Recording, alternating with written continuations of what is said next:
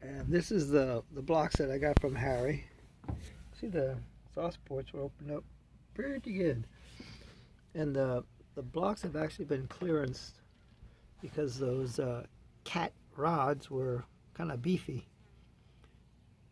The number 4 cylinder,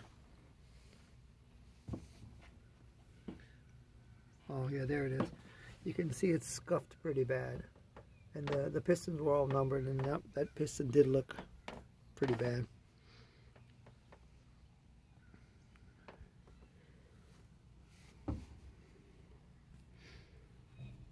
This is one of the billet main caps.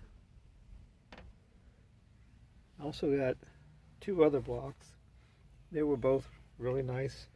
This is a 1BA.